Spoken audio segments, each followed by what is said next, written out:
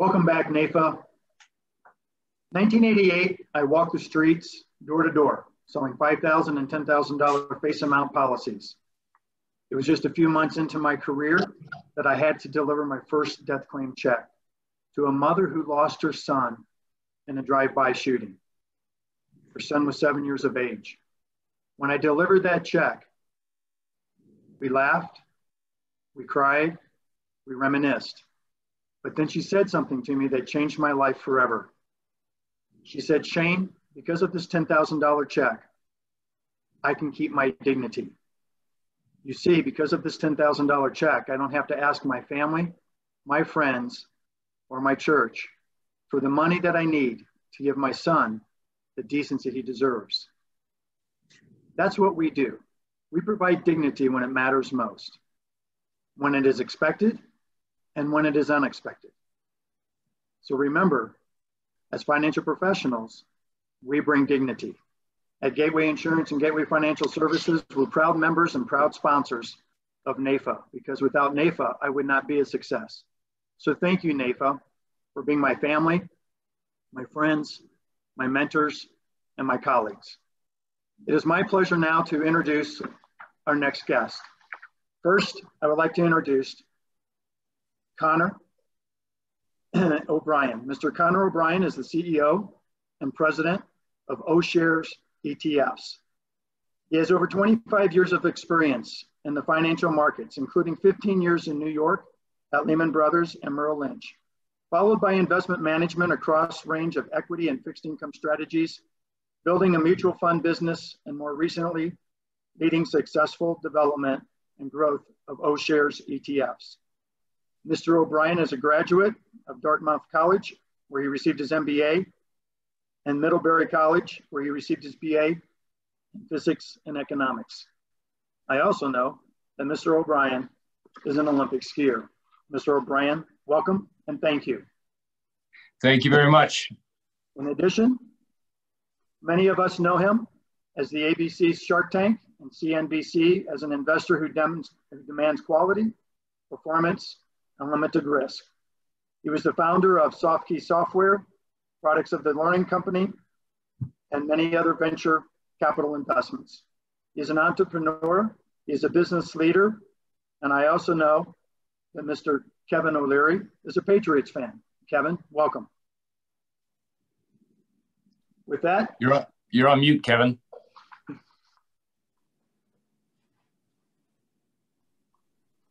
Is that better? That's better. Thank you, sir. With that, I'm going to turn it over, Connor, to you and let you take it away for this section. Fantastic. I see on the screen someone saying, "Go Pats." We hope all of them are back at the game pretty soon. So just a quick thank you first to Shane and Gateway Financial and to NAIFA or NAFA and all the advisors that are with us on today's call. We hope it's extremely informative. Our goal is to share with you some stories, some information, and really some optimism as you lead your clients through what is likely a stressful period for their financial lives and more. And I think for each of you on this call, they see you as their quarterback. To stick with the Pats analogy, you are their quarterback. Whether you like Tom Brady or somebody else, they rely on you to take care of their financial well-being. So we wish you all the success with that, and we hope we can be part of helping you with that. I think what you're going to learn today from us about O'Shares ETFs and about Kevin O'Leary as an investor is he's conservative, we are conservative. Capital preservation is extremely important, and generating and building income is extremely important to the way we run ETFs, or the way we construct them. The indexes determine the portfolio. But these are indexes designed to give people an added measure of capital protection, income, and income growth. Before we get to the ETFs, Kevin certainly has some stories that are going to be of interest to you that relate to what we're all living through right now. Kevin, we've talked to some other people about some of these topics and your reasons for optimism.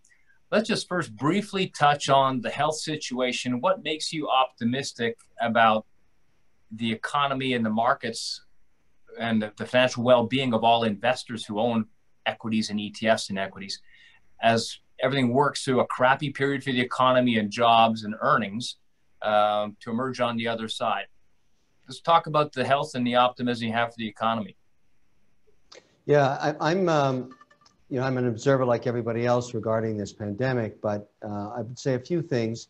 You got to remember, and it partly explains the market's optimism, I think. 11 years ago, SARS was an epidemic, and it was a difficult one. It caused a lot of grief as well. Not as much economic turmoil, but certainly loss of life. But since then, since the 11 years, there's probably been a 5-fold increase in biotechnology, I call it, in the ability to use artificial intelligence and other elements of science to advance therapeutic research and, of course, the seeking of a vaccine. And so I think, globally, there's a lot of optimism that either therapeutic or combination of therapeutic with vaccine is probably within 18 months away. And the market is certainly looking in that direction. And obviously, there's a lot of volatility as the news comes out. Moderna was the first, but there's 98 others in process with some very large firms. And this is well known in the market.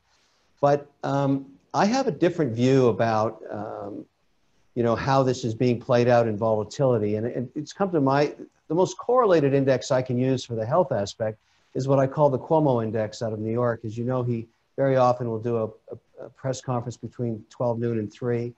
And as his optimism or lack thereof occurs, so go the world indexes, because New York has become the ground zero for this pandemic.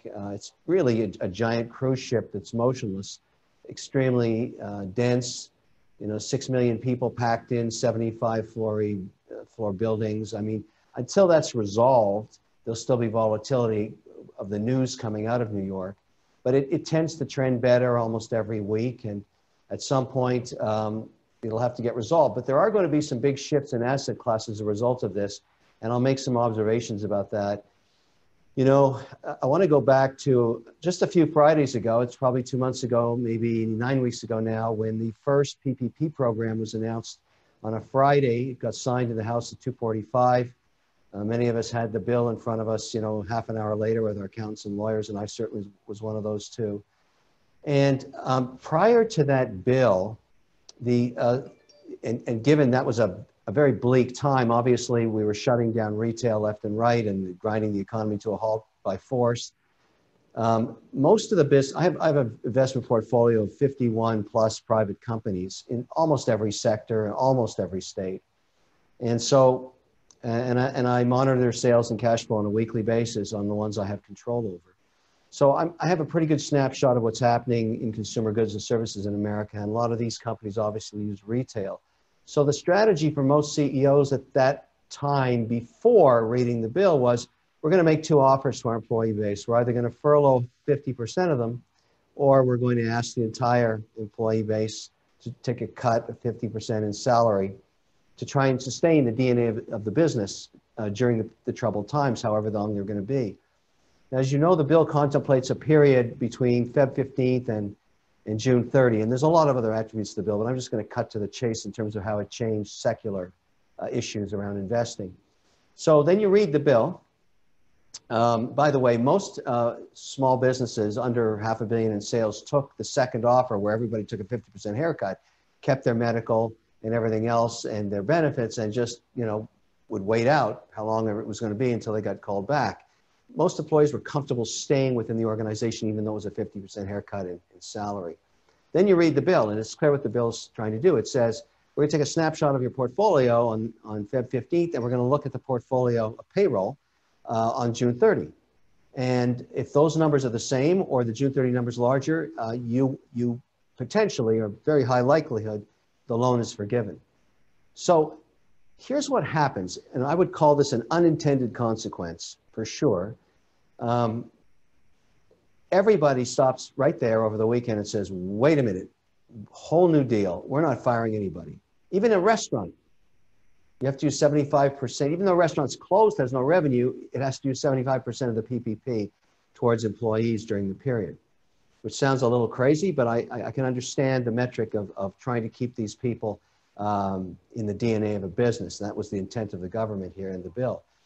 But here's what happens. You know you're not going to get the money for 5 to 8 weeks. So the first thing you do is you have the same cost of business with no revenue, and you need to find cash to pay everybody. Otherwise, you're breaching the covenants of the potentially great deal you're being offered in the bill. So what happens? Over that weekend, millions of phone calls occur from small businesses to their landlords. And basically, the message is the same. Look, I'm going to have to defer rent for 90 days. And the negotiations were straight out, I'm not going to pay you, to tack it on the end of my lease and something in between as well. Most of the private landlords at that time understood what was being explained to them, particularly if the tenant had been great for a decade or whatever and was asking for a 90-day furlough or deferral. But the REITs, of which there are many, and I can tell you I've had many interesting conversations with REITs headquartered, or at least with their assets in New York State, Florida, Texas, and California, where I've got hundreds and hundreds and hundreds of locations. That was not an easy conversation, because it was that weekend that they were starting to understand what was happening to them. And it's just gotten worse, because I'll tell you what the good news, and well, for me, it's the good news and the good news. Snap forward 3 months, basically. All of these businesses, even though they didn't want to and never would have taken this risk, were forced to operate remotely. Every single one of them, in every sector, large and small alike, not just my portfolio, I'm talking about every business, and you're well aware of that. And here's what we've discovered. Some of these businesses that I'm an investor in have had the best quarter they've ever had, because they're involved in things like sanitation products or office supply for home office, or gyms made specifically for condos, or office furniture, whatever. It just, we're up 400%, 500%. We have extraordinary quarters going on here. And that's step one. But here we are, talking every week, and we're doing this without any office space or any retail space. So this is what I think is going to happen. Just in my 50 companies, we think we can reduce our need for commercial office by about 20 to 25% and drive an additional 7% free cash flow into the portfolio. And when the average business is making 15% pre-tax, 7% is huge. So one of the reasons the market is so buoyant, in my opinion, is that we're going to emerge from this as America 2.0 with some tremendous efficiencies driven by technology and the ability to use it to become more efficient and cut costs.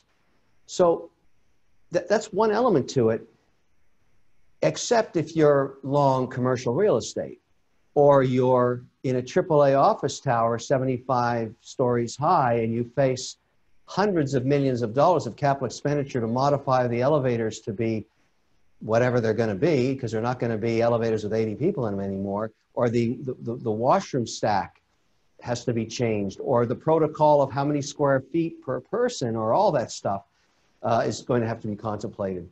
In addition to that, a REIT is a long duration asset, very much like a utility. And now I'm speaking as an investor to those of you that are concerned about these things. When you helicopter, let's call it $4 trillion onto the economy, which is probably what the number is going to be, if not 5, by the time this is over, you would have a higher risk of inflation a couple of years out than you had before you did that. There's no question. So if you're going to buy long duration assets, including real estate and utilities and government bonds for that matter, you're taking huge risk. And I think there's a tendency now for people to say, well, not only am I going to get the efficiency of potentially 7% free cash flow by just saying goodbye to all that space I don't need, and I want to invest in things that have pricing power. Companies that are actually, a little bit of inflation is actually a very tasty item in an economy if you own a great company that has pricing power. You've got growth, you've got pricing power, you can expand margins sometimes. It's a very interesting time. So I think the old adage of 50-50, fixed income, 50 equity, I'm not signing up for that anymore. That used to be my portfolio. I'm moving to 70% equities now. I've sold all my government bonds. I've taken my real estate exposure from over 30% down to 8%. And that's quite a big change for me. I mean, that really, it's an asset I've owned for decades, and it's served me very well, both in capital appreciation. But I would argue right now, if you have prime office, New York or Boston, and you got in at a 4.5 cap or something, I bet you that thing's a 6 cap in within 12 months. I mean, easily, because you got tenants that don't want all the space anymore, and you got to find new tenants. And secondly, you got a hell of a lot of CapEx you weren't planning for. I don't care what office tower it is, or maybe you have to turn it into a condo, I don't know. But the point is, this is going to make America more efficient and a really interesting place to invest, I think. And the market smells that out, senses it out. And all we have to do is wait for the therapeutic or the vaccine or the herd inoculation. And I think we're going to come out of this in pretty good shape with some sectoral shifts in asset allocation. So if you're long real estate, I don't know what to tell you. It's going to be difficult, but everything else looks pretty good to me. So on the real estate side, I think everyone does understand retail is essentially in shutdown mode. Restaurants are in shutdown mode. Some of these people are using money to try and stay alive, keep their businesses going. For sure, there's going to be transformation. I think the one source of optimism, Kevin, you touched on is how the U.S. economy, and this historically also been the case, transforms itself, just adapts, and these catalysts for change are really, really, really helpful. And I know you want to get to the e-commerce theme and the 50 companies you have that have made a pivot adapting, but I wanted you to touch on another sector before you go there.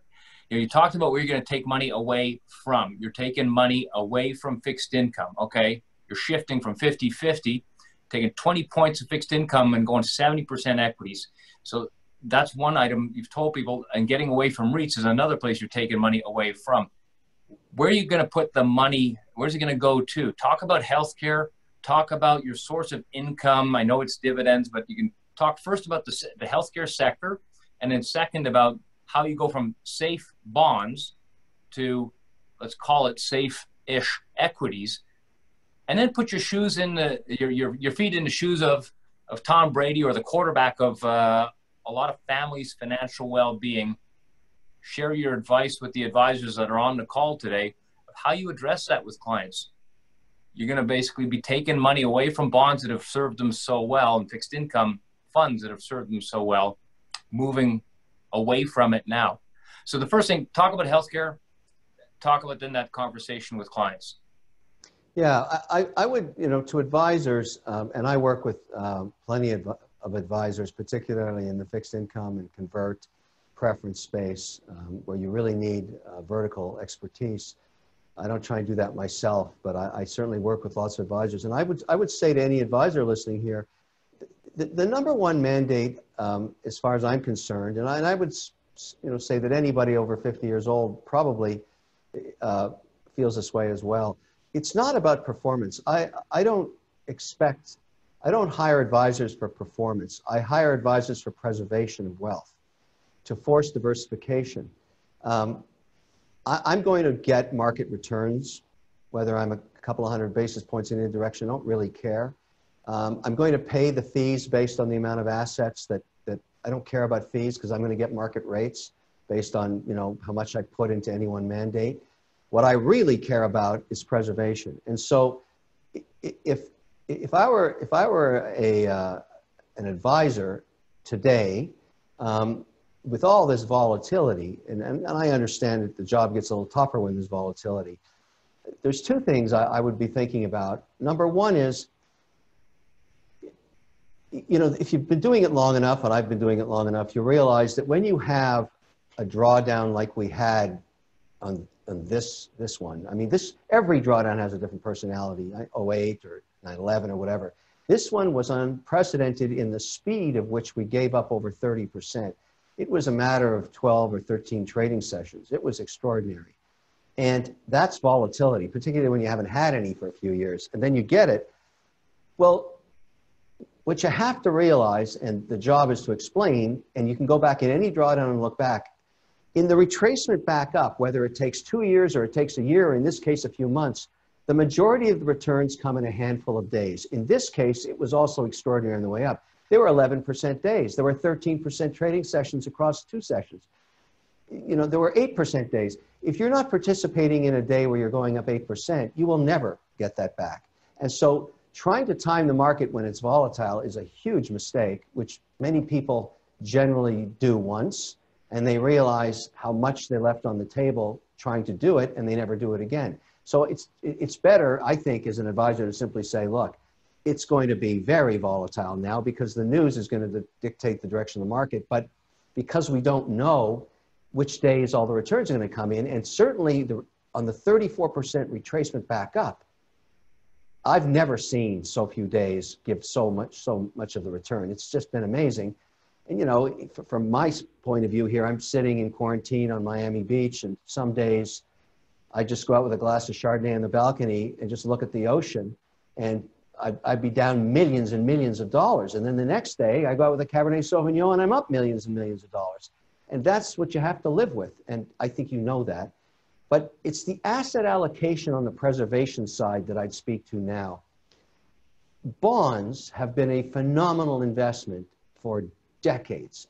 They have saved my hiney for so long, it's incredible. On the most volatile times, good old government bonds that used to, when I started buying them, yield 6.5%, are now 68 bips or something, you know, I mean, you're talking about a 10-year that is virtually worthless in terms of yield, and yet has huge duration risk to it. And it's very hard to explain to a client, well, look, you know, I know we used to be 50% bonds, but if we buy these bonds and inflation comes back in the next couple of years, we're going to lose 20 or 30% face value. And because you're 66 years old, you'll be dead by the time these bonds come due and mature. I mean, it's sort of a tough conversation, but the options are cash, which will have no return, or finding a company with a great balance sheet that's spinning, you know, right now the S&P, you can tiptoe through the S&P and find companies at 2.7 to 3.2% div yield. And if your bogey's 6%, that's half the bogey right there. Most sovereign institutions, I did some work yesterday at the World Government Conference and had a chance to talk with some of the sovereign wealth funds. Their bogey for next year is 6%. That's, you know, and CalPERS went on the record, and that CEO, she said hers was 7. Well, where are you going to get that? You're not going to get it in government bonds, and every million you put into government bonds sets you up where you have to find another 5.5% somewhere else. And so that is why you're seeing such a huge, you know, support for high quality equities. Now, I use an index that and I'm sure Connor's going to reference it as well, was involved in designing. I don't want to own all the S&P because I don't like companies that have low return on assets. That's an old school measure, one that I grew up with that I like a lot. And if the company has a really poor return on assets, and that's pretty well all the banks these days, I don't want to own them. I want to own companies who are decreasing their debt and increasing their free cash flow, and therefore usually increasing their dividends. And I like to ride those out in pretty well every sector. I mean, I'm kind of sector agnostic. You know, last year energy was out of favor. Now you've got market calls saying energy could lead the way. And who the hell knows is my point. But if you give me the best balance sheet in energy, it's probably an Exxon or a Chevron right now, which I happen to own. And, you know, those things are yielding, I don't know if it's 6 or 8%. I haven't looked in the last few weeks. I haven't looked at the prices. But those are the kind of things I'm going to sit back with and own while I think, well, recovers back in the mid-40s at some point, but who knows when. But my point is those balance sheets are pretty rock solid and probably the beneficiary of all of the problems that are going to happen in the shale with all this, you know, single C debt. All those guys are going to go bankrupt and all those assets are going to flow to the big guys. And that's kind of why you want, in my case, OUSA is the index I'm talking about. It's about 130 names out of the S&P 500 that to me are the best quality names.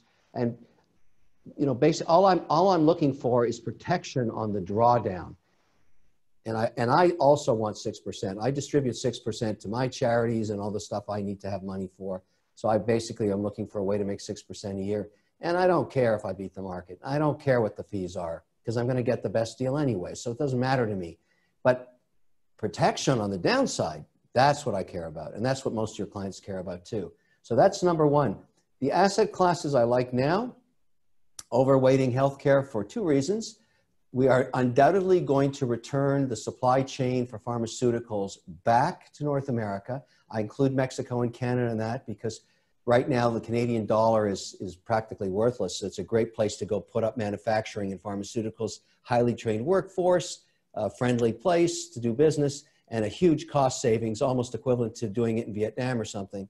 And so I think it's going to be the beneficiary of a lot of that returning of the supply chain for hazmat, even masks and all the things that we let be done in Asia are all coming home. And by the way, that is an inflationary trend. You're not going to get the lowest cost. It's not just in time inventory anymore. It's just in case inventory. We never want to be in a situation where we can't, I mean, the Swiss population right now, everybody can get a test every morning if they want. So if you're a taxi driver in Switzerland, you get tested every morning. I can't do that here in Miami. Why not? So we don't want to have that happen again to America. So we're going to change all that. And I think there won't be a single politician bashing a pharmaceutical or healthcare or biotech company in this election while they're saving our lives using all this technology to find a vaccine and therapeutics. So I think we're safe from the Hillary Clinton type bashing or the Bernie stuff. That's not going to happen. And I think that sector's PE is going to increase as a result of that. And when a vaccine is finally found, thank goodness we have a pharma and a biotech and all the science that we, it's IP here, because it's clearly going to be an issue. As we all know, the G20 is going to happen in November, this time in Riyadh, and the agenda was going to be climate change and entrepreneurship. That's out the window. The top agenda item I learned yesterday is going to be what's called pandemic avoidance protocol, a negotiation amongst the G20 about what has to happen when you identify a virus attack or the first, issuance of a virus transferring from animal to human. If we had shut down China within 48 hours of that virus being discovered, we would not have the problems we have now. And that's going to be the focus of what I think the G20 is going to talk about. So Kevin, give me a second here. I'm just going to recap a couple of what's called game plan takeaways that you've talked about. I'm just going to give a very quick synopsis of what our ETFs are, the ones that you've also mentioned. And then I'm going to ask you to talk about the theme of this call. One element of it is leadership. And you have 50 CEOs providing leadership to their companies, and they're probably changing their game plan because of what we're living through. So think about that for a second while I just give people a recap of some of the takeaways that they may want to use in their game plan with their clients. So shifting away from fixed income, more to equities, sticking with high quality for income generating equities, companies that have strong dividends and an ability to continue paying them. And I will point out that dividends do tend to grow historically at a rate of about 10% if you look at the broad market of large caps and if you look at the stocks in OUSA. Also, dividend coverage, an extremely important metric to determine safety of or quality of your dividends. And it's one of the important measures of a stock for it to actually be included in a portfolio like OUSA. So those are some of the takeaways from Kevin's comments from a sector point of view. Less money in real estate, low to none. He took it from 30 to 8. More money in healthcare. OUSA does have a fairly healthy allocation to healthcare, and the themes are really just repatriation of more the supply chain, as well as getting the government policy pressure away from pricing. So these are fundamental reasons healthcare probably performs better going forward.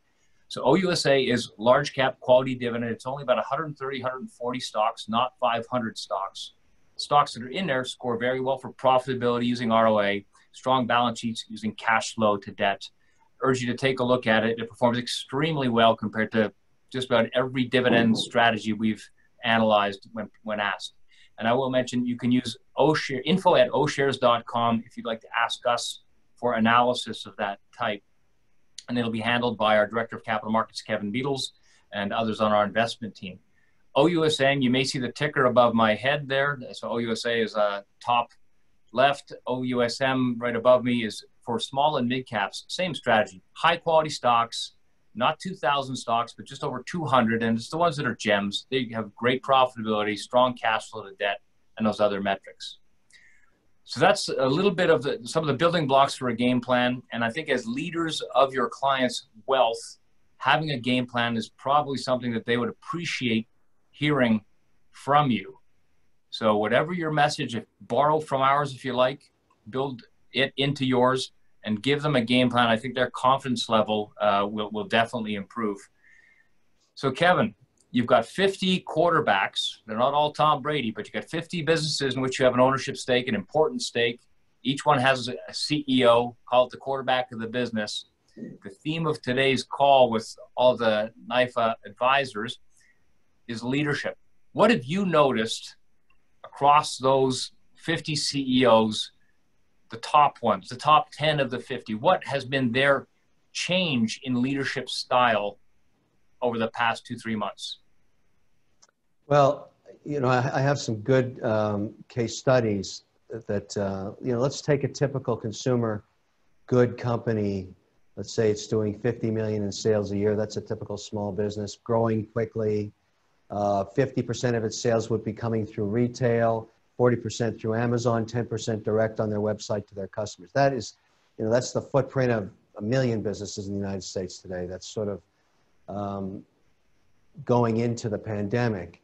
And then all of a sudden, 50% of your revenue goes away in a 48-hour period when every single retailer in America, with the exception of grocery, shuts down, or pharma. And so that's a great leadership is about pivot. It's about figuring out, okay, didn't see that coming, but here's what I'm going to do about it. I'll give you an example of one that I like to talk about, because you would think this would have been on the list of a company that I thought could really be in stress. It's a company called Love Pop Greeting Cards. It's a very simple product, although it's very hard to make. This is a very complex, three-dimensional, laser cut dragonfly card. This is America's fastest growing greeting card company. Greeting cards were thought to have gone out the window with e-cards, not so. This is a very fast growing category as people like the idea of sending something physical. However, most of the purchases of cards like this are done on a spontaneous emotional basis in retail. So whether you're, your a birthday or a holiday or something, you see the card, you buy it. So we had retail space in all over America, pretty well every major mall, including Hudson Yards, which, by the way, you cannot pay more anywhere on earth. That is the most expensive real estate in the world. And justifiably so. It has remarkable traffic when it was open, particularly international traffic. So we did extraordinarily well in that location and paid a fortune for it. And then, of course, it goes away. And so, and this is a time of year when a holiday like Mother's Day is huge. I mean, that could be 11, 12, 13% of the year right there on that one day. So what did the company do? And this is an example of great leadership. Knowing that all the florists had lost their distribution centers due to COVID, people weren't working in there and the flowers are rotting in these distribution centers. Price of a bundle of flowers for Mother's Day was going through the roof. They came up with a pivot. They said, okay, it's not greeting cards anymore. I'm going to make three-dimensional bouquets of flowers out of the laser cutting facilities in Vietnam. That's where their supply chain is. They moved it out of China. These things were a huge hit, just a huge hit. Millions of dollars in sales. They're beautiful. You don't have to water them. They kind of look nice all the time. And by selling them direct to the customer, margins went up 35%.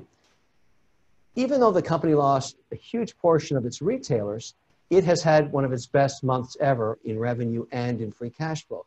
That's an example of great leadership, a complete pivot, reorganizing the business in terms of being able to, in fact, these guys were so successful, they were able to offer some of the laser cutting capacity that they have to cut those face guards you see. And they because New York was running out of them, and they became a supplier overnight and shipped plane loads full of those to Mount Sinai in New York.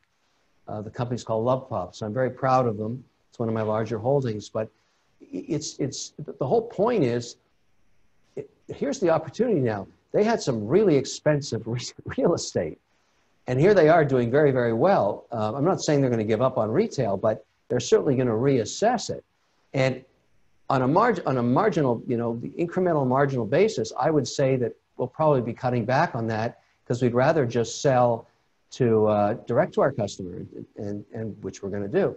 So if you're a mall REIT or you're an expensive office tower in Boston, I think it's, I'm looking to carve 7% of my free cash flow out of you, and I'm going to get it. And so, well, we're going to see how the REITs pivot. That'll be interesting to look for, and it'll probably take them years because real estate's a slow-moving asset class. So I guess the takeaway that I get from your various pivots you've seen in your companies, one is get the PPP as quickly as you can. 2, cut the rent. And 3, find a way to e-commerce your business. I know we're tight on time here because Shane does want to get to us for Q&A. So I'm going to cover one more thing about ETFs that many people do know, and then I'm going to ask you to talk briefly about OGIG. And so a lot of advisors use mutual funds. They've been great. ETFs come into the picture, and what's a surprising huge benefit of ETFs is they're incredibly tax effective for the client. Instead of getting a tax bill every year from a mutual fund that took some gains somewhere, you don't get that with ETFs. Massive advantage. Yes, they're transparent. Yes, the fees might be lower and so on. But that tax advantage is huge. Now's an interesting time for people to pivot their strategy because if it's a mutual fund that they loved and it had run way, way up, it's probably pulled back a bit, and the tax hit of moving out of it to something more tax efficient might be more advantageous today than it used to be, let's call it a year or 2 years ago. So that's something about ETFs just really, really worth understanding if you don't actually already have that locked down. The second thing about our ETFs, OUSA, OUSM in particular, it's quality, it's dividends, and dividends do grow typically at about 10% a year. So it's a nice pivot to your portfolios for your clients, part of your action plan. So Kevin, I know Shane is ready with some Q&A to fire at you, but before he goes there, let's talk a minute about OGIG. It's the O-Shares Global Internet Giants. It is up year to date by about 25%, positive return, 25%. We built it because the technology sector had been essentially stripped of stocks that people wanted to own. The tech sector definition doesn't include Amazon, Facebook, Google, Netflix. Those got pushed into other sectors. So your companies use a lot of the 50 plus companies that are in OGIG. Just give people that 1 minute soundbite of what it is that you really like about OGIG compared to the traditional tech sector. Old tech is what we call traditional tech. New tech is what you'll find in OGIG. Why do you like it? Because what's happened here, if you think about it from just an acceleration point of view, pre-pandemic, the U.S. was online, represented 15.5% of overall retail ex autos. Autos is a strange element to online retail because you only buy a car every 3 to 5 years. So what happened over basically a 3-month period is we've gone from 15.5 ex autos to 24%, which was supposed to happen over 7 years. It happened in 90 days. Because think about, a grandmother sitting here in my building here in South Beach has never used her cell phone to order groceries before. She didn't have a choice but to figure it out. And now she's doing it every day. And there's millions more like that have now gone to e-commerce. Now, in order to do that, the companies that were working remotely had to buy a whole set of tools. So it wasn't just, Amazon that was the beneficiary of this. There were, although it's an important company to have in a portfolio like OGIG, but if you open, I suggest to everybody out there, because it's transparent, I like that about, we built this industry. You can go and look at every name in there, and every one of them has been the beneficiary of driving companies to force them to work remotely, number one. Number two, service customers directly. So the Shopifys of the world, the DocuSigns, the Wix, all of these tools are licensed subscriptions. And these companies have had Zoom, what we're doing right now. It's another one that's in the portfolio. And people say, oh, as soon as the vaccine is found, all these companies are going to collapse. That is so not true. The genie's out of the bottle. These companies are on a trajectory of growth north of 30% for the foreseeable future, because if you can acquire a customer and I've seen this happen every day across all my companies, and have them buy from you directly in perpetuity, that's worth 35% more free cash than going through any other channel. And so any tool that can help you do that, one of the reasons Facebook is hit new highs in the last few days is Facebook. I'll explain why it's so important and why that everybody said, oh, Facebook's not hip anymore, the kids have moved on. It has nothing to do with that. Facebook allows you to geo-lock. It allows you to actually be able to get a region. I'll give you an example of a company that used Facebook to save themselves a ton of money. Let's say I have a company that makes, in Oklahoma, that mines limestone, some of the purest, best limestone in the world, adds citric acid to it and creates a completely safe, non-toxic insecticide that works better than anything you've ever seen. It's called First Saturday. And crazy name, but the idea is you sprinkle it around your home on the first Saturday every month and nothing comes in your house and it works. And you can eat it. It's incredible. It weighs 20 pounds a bag. The demand for it, it was one of my Shark Tank companies. It aired, a couple of months ago. The demand went crazy and we had tons of it in our warehouse in Oklahoma. Well, why even bother shipping it anywhere else? Why don't we just sell what we've got to everybody in Oklahoma? Because the demand outstripped us by 5 times. So we're able to geo-lock the Oklahoma region with Facebook, advertise to our customers there, hire our own trucks to ship the stuff, save a fortune, make a fortune, and we use Shopify, we use Wix to design it, we use, obviously Facebook, and now Facebook's done a partnership with Shopify to provide those services. So these are the engines that you need to own over the next 5 years. Even if you say to yourself, well, I'm buying Facebook at its high, it's not going to stop. It's going to keep going. And that's my whole point. And I think at the end of the day, all the companies inside the OGIG index are worth, open up OGIG, look at it. Some of the names you never even heard of are growing 40% a year. That's absolutely right. There are actually over 50 companies in there. We looked at the sales growth they've reported for the first quarter, and quite interesting, almost every single one of them has reported positive sales growth so far this year, and the majority of them have had an earnings surprise, meaning positive earnings versus analyst estimates. So I know, Shane, you might have collected some questions from people, some of your own. I'm going to ask you in just a second to turn it to you and just remind people they can get information about us. Just go on the web, just type in info@oshares.com, send your questions. They'll be handled by our head of capital markets. And if there's a salesperson that covers your area, we'll make sure that we have that salesperson cover you, or we'll provide it to you directly. So we're very, very appreciative of your time and attention on this. We are all about quality stocks when it comes to dividend-paying stocks. So those companies, we believe, will be the ones that get through the recession better and will sustain and grow their dividends better. And it's Kevin's strategy for moving away from fixed income into quality dividend-paying, dividend-growing stocks. OGIG is the ticker of the ETF that owns 50-plus large-cap global e-commerce and internet services companies. Some some are new companies that are already at 100 billion market cap that our system, through the index method, finds and includes early. Zoom has been in OGIG for about 2 years. Most people only started to learn about Zoom in the last several months. So that just gives you a quick example on that. And OGIG is up about 25% year to date. So it's driven by the revenue growth. So that's enough story about our ETFs, and the tickers are behind me. Shane, please get yourself back on the screen here. Well, I'm going to stay off camera. We'll let you stay off camera then. And what we'll do here, if you have a handful of questions, Kevin's used to the lightning round on CNBC. They fire questions at him and give him 20 seconds to answer. So why don't I just turn it over to you, and I'll ask Kevin to take about 20 seconds per answer. Very good. We're coming up to about 5 minutes left in this segment. So Kevin, thank you again for all that you've done and being part of the presentation.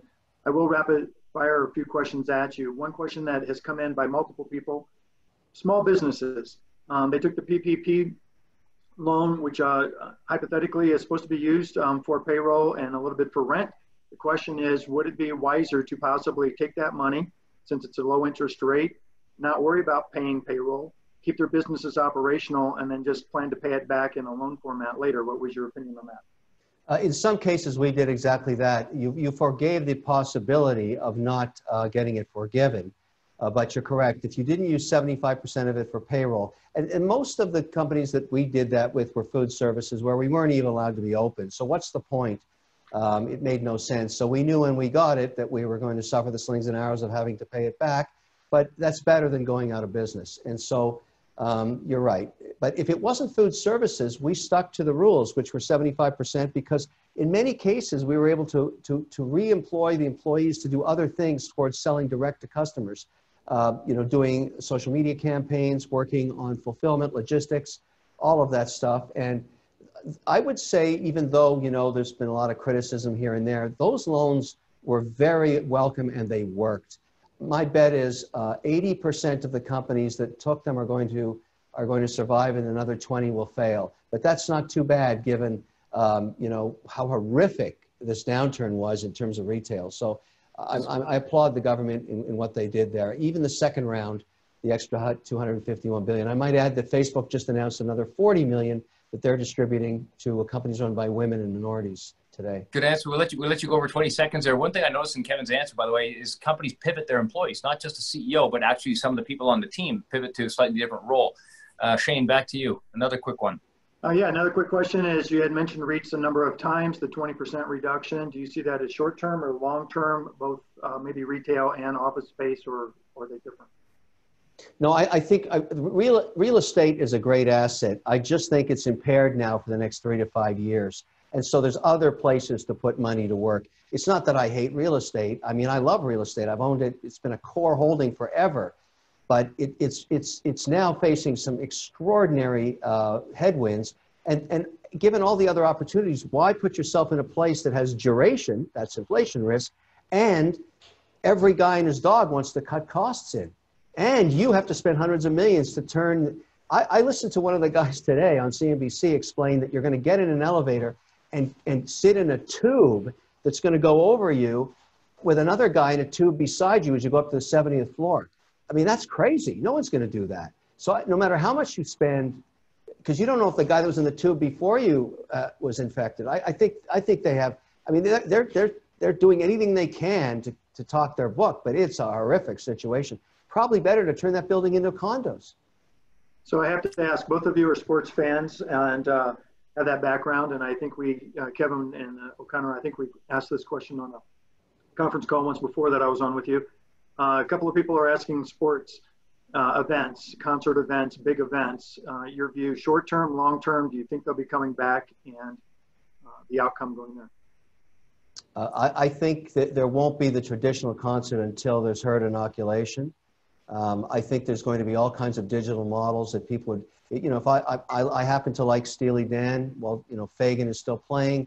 If you told me I had to pay, the tickets for his concerts were up to $250. If I could see it live digitally on my TV for $59, $60, $99, I'd pay it. So those pay-per-view events are going to replace it. I know Live Nation is all over that right now. I mean, I think it's, if you want to take a contrary view, that stock has been, pounded pretty hard, but they're probably the #1 index in that space. They were doing 3 concerts a day globally before this shut, and now they're down to 0 concerts. So they're going to have to go to digital. But large sporting events and large crowds, I think we're 36 months away from that being fully restored, and until we have, at least 1 billion doses of the vaccine implemented.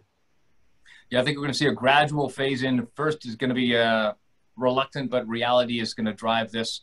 Pro sports played in empty arenas and empty stadiums, maybe select super high price tickets for a few people.